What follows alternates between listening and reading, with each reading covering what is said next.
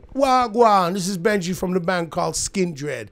Straight out of London, England, man. Now we're not, we're from Wales. But anyway, you're watching M-Rock. Keep listening, keep rocking, keep watching. Welcome on M-Rock from the Xmas Bash Festival in Munich, and welcome to Benji from Skindred. Thank you very much. It's an honor to be here. Yeah, how are you doing? I'm tired but excited to play rock and roll once again. It motivates my very soul and just keeps me young. And I love rock and roll. Yeah. Well, Skindred has a lot of influences: rap, metal, hardcore, reggae.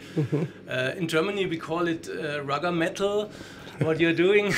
Well, how would you call it? It's rock and roll to me, bro.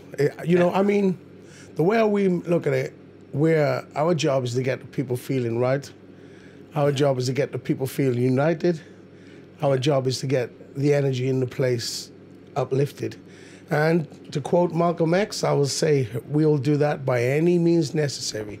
If it means using a ragga groove or a punk rock riff or whatever it is, we get the place jumping. That's the intention.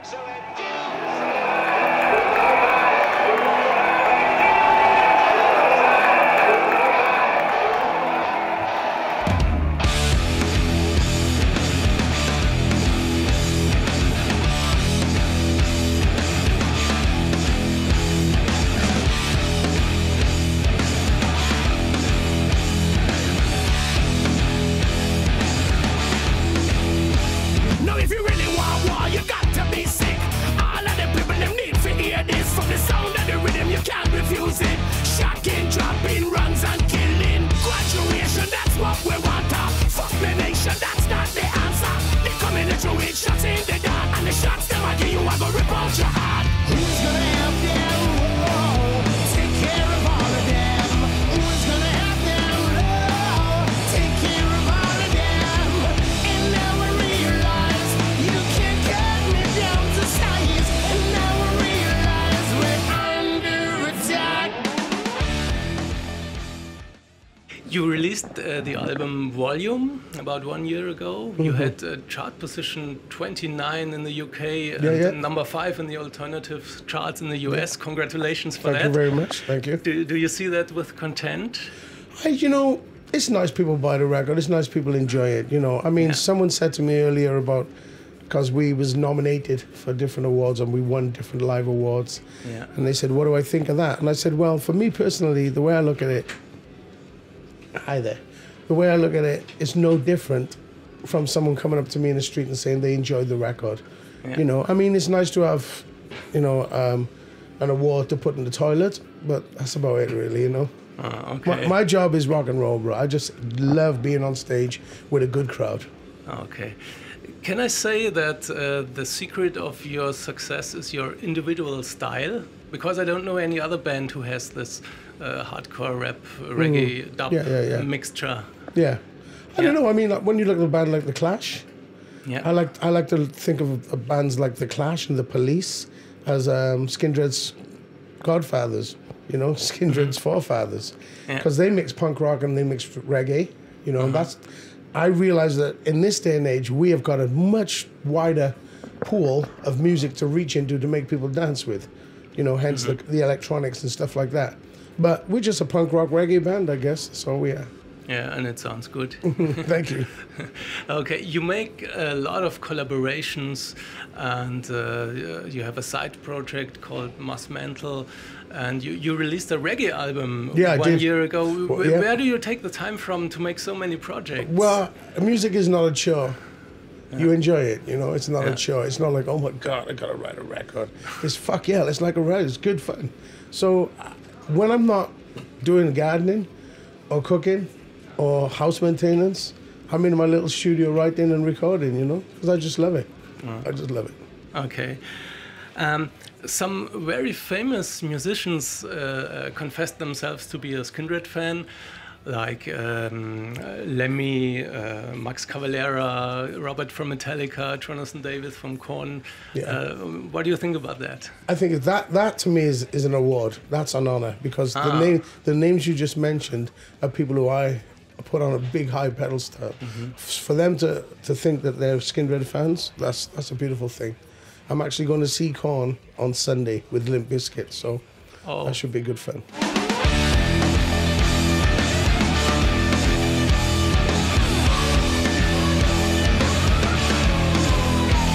We are gonna stack them 5, 7, and 8. No matter with the banners, man, we don't appreciate. We are gonna mug them 6, 7, and 9. Put them on the hit list every time. Life's at stake and everyone's shaking. Dance all breaking, everyone flaking. Going down now, it's going down now. It's going down, down, down, down, down. Who's gonna help them? Oh, take care of all of them. Who's gonna help them? Oh, take care of all of them. And now we realize you can't cut me down to size. And now we realize we're under attack.